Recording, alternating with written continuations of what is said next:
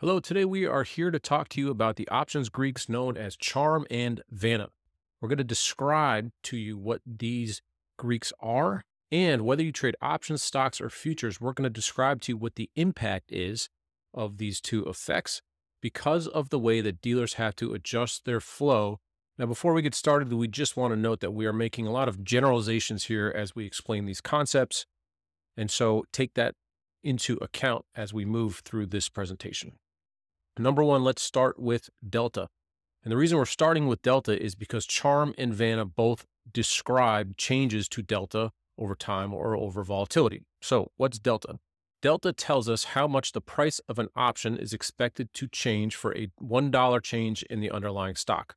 If you have a call option that has a 50 delta and the stock goes up $1, your option is expected to go up 50 cents. Now, what you can see here on this chart, which shows the call delta for different options over different time, is that delta is dynamic, meaning that whether you have more time to expiration or your strike is higher or lower, that can dictate what the delta of your option is. Another way of saying that is that the sensitivity of the options changes over time.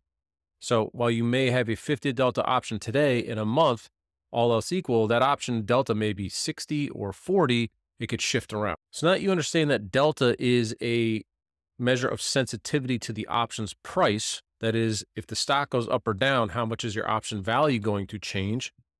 Let's talk about charm and Vanna. Charm specifically, a lot of people call it delta decay. It describes how delta changes over time. So as we march forward towards expiration in an option, the delta of your option is changing as well. And we'll dive more into exactly what that means. Just for now, know that charm relates to time decay of delta. The next one, Vanna, relates to the sensitivity of delta or changes in delta to changes in implied vol. So imagine the VIX going up or down. Well, the VIX going up or down is a measure of implied volatility. So when the VIX goes up or down, it's telling you that the sensitivity, in other words, how much options will move relative to price, is changing as well. Now, you may be noting here that we left out gamma. Gamma has been covered ad nauseum across the internet. If you go to SpotGamma.com and look up gamma, we have some excellent presentations on exactly what that Greek is. We do want to note here today, just for complete coverage, that gamma measures how much delta changes for the underlying stock's price change. Now, the reason that this matters to you, whether you trade options, stocks, or futures, is because of the concept of delta hedging. We just described delta as the sensitivity of an option to a change in the underlying price. But we can also use delta as a hedge ratio. So what do we mean by that? Well, in this example, if your option has a delta of 50, you would need to be long or short 50 shares of stock to hedge out the price impact of your option. So let's dive into this concept of delta neutrality. In this example, we are long one call option, which has a 50 delta. We also denote this as 0.50. If the stock is at 100 and your stock goes up $1, as we said before, if the stock goes up $1 and you have a 50 delta, your option should make 50 cents. And that's indeed what we show here. Conversely, if the stock goes down $1, you lose 50 cents on your option. So you could see the P&L swing from your option in this third column.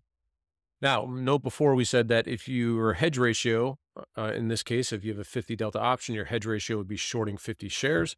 And so if you are at the same time you're long this call, short 50 shares of stock, look what happens to your P&L. Right, your P&L is neutral because yes, your stock went up $1, your option made $50, but since you're short 50 shares, you lost $50 on those shares. So you are P&L neutral from a change in underlying price. Now you may say, well, who would want to do this? And the answer is volatility traders or market makers, the types of groups that are collecting bid-ask spread, doing some different things like that. Those are some concepts we'll cover in a few moments. The other thing to note about this is that this option here is a 50 delta option at this moment in time. As soon as we change time or implied volatility shifts, your delta is changing as well. Okay, so first let's dive into charm. Charm quantifies how delta changes as time passes. A kind of fun way to think about this is options get more charming with age, which is simply a way of saying that with 30 days of expiration, charm is not a big impact on an option, but when you get to a 0 DTE option, well, that matters a lot. And the reason this matters so much is because of this time decay aspect. An option is going to be in the money or out of the money at expiration, right? And that can often times determine whether or not you're making money on your position. And so as we get closer to expiration, imagine with just an hour or two, you can have a pretty good shot at understanding, okay, this option is going to expire in the money or out of the money based on the underlying price. Let's show you an example of that.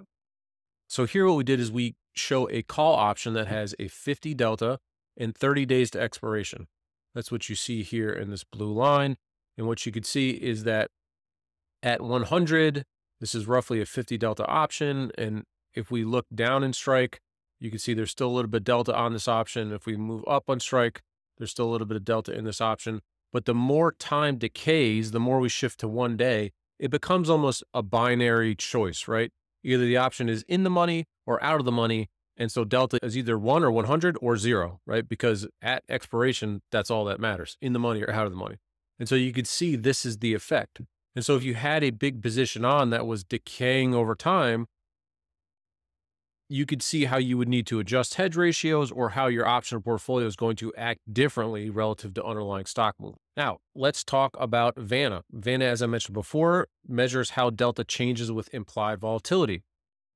One of the big things to note here is that Vanna matters more when implied volatility is high. So if you think about a stock just before earnings where implied volatility is very high, if you think about the VIX when it's at 50, right, that's telling you that this idea of Vanna is a little crazier, a little more impactful during those times. Another interesting thing here is that if implied volatility increases, delta of out of the money options can rise. And what's interesting about that is that implied volatility is an estimation of how much traders think the underlying stock is going to move.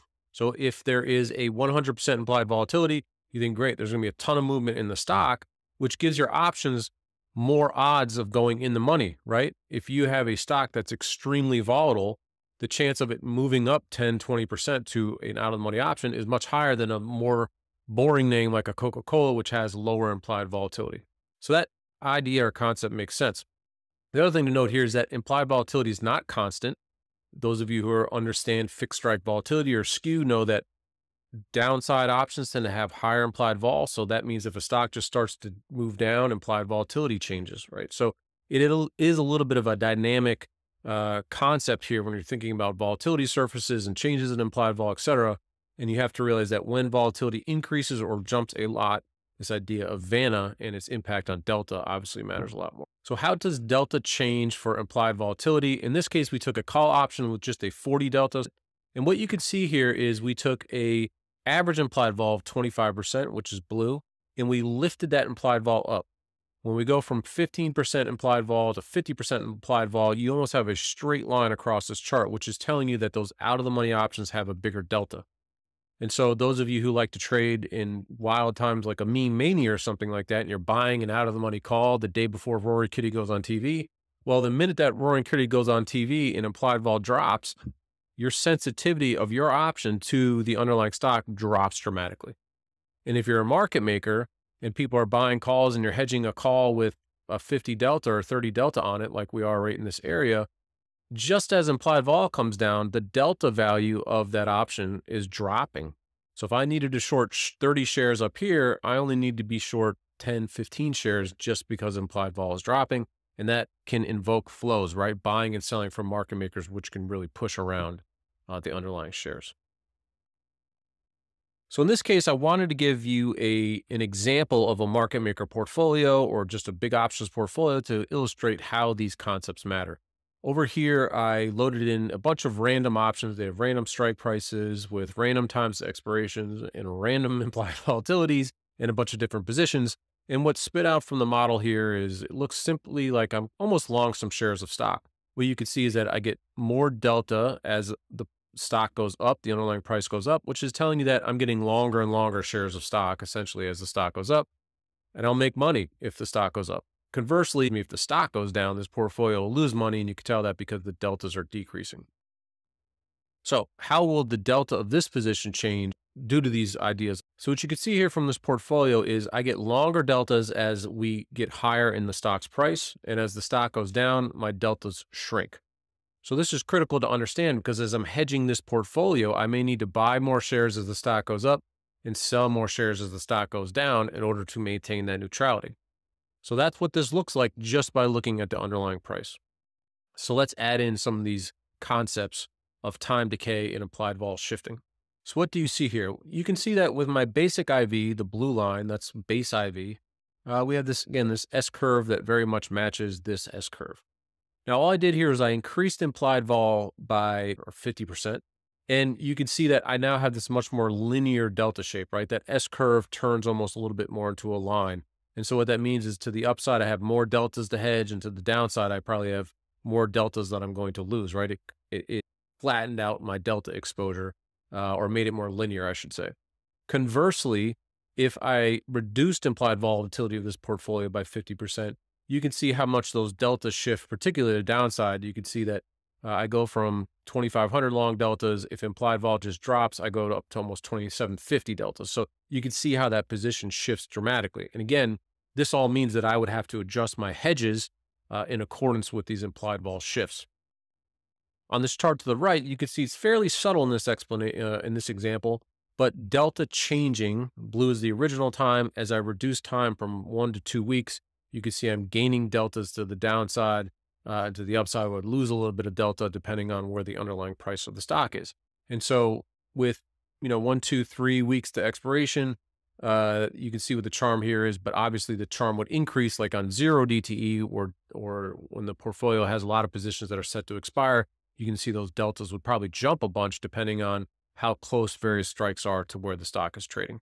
So again, what we're highlighting here is a rough example of what happens to a portfolio when you increase implied vol or shift time. So just to summarize this, charm impacts delta as time to expiration decreases. Vanna influences delta when implied volatility changes. And you should always consider both time decay and implied volatility changes when you're managing your positions or when you're trying to estimate hedging flows. There's also an interplay between charm and Vanna because as time passes, it changes implied volatility. So a lot of these concepts overlink or overlap. And so that can lead to some fairly complex adjustments for people with large options portfolios. And then lastly is this idea of skew. We wanted to mention too, that implied volatility is not always linear. You have skew you have to take into account when you're measuring implied volatility. For example, here in our example, I simply shifted implied volatility up or down. Usually what happens due to call and put demand is implied vol shifts with the skew. So those are a couple of the other things to think about for those of you who are a little more advanced. Hopefully we cleared this up for you a little bit, but what we do every single day at SpotGamma.com is we are estimating what the dealer hedging impacts are from changes to implied volatility, as well as changes to time as we move closer to expiration and in and out of different expirations. And so we take a lot of the heavy lifting out for you. If you understand, okay, this is Charm and this is Vanna, and Brent and the SpotGamma team are describing those impacts, we can make it, again, very simple for you to understand how these flows shift markets every day. And in relation to Charm specifically, we are on the cusp of launching a bunch of really cool tools. A lot of them are really helpful for Charm and 0 DTE options in particular. And so we invite you to come out and check out SpotGamma.com so you can kind of unveil the new tools that we have hidden behind these guys who are super happy. So we hope this was helpful. Please join us over at SpotGamma.com. Any questions that you have, info@SpotGamma.com, or leave a comment down below.